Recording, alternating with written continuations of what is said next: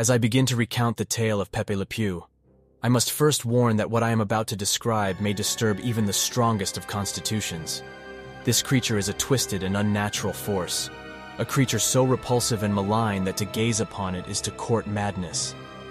Pepé Le Pew is a creature that defies all explanation, a monstrous skunk with a perverse and insatiable desire for love.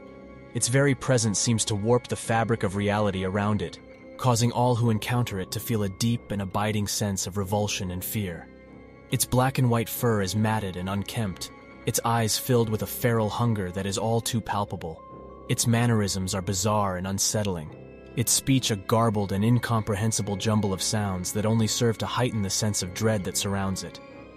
But it is its relentless pursuit of its victims that is perhaps the most horrifying aspect of this beast. It seems to take pleasure in its acts of wanton aggression, delighting in the fear and suffering of those who would dare to cross its path.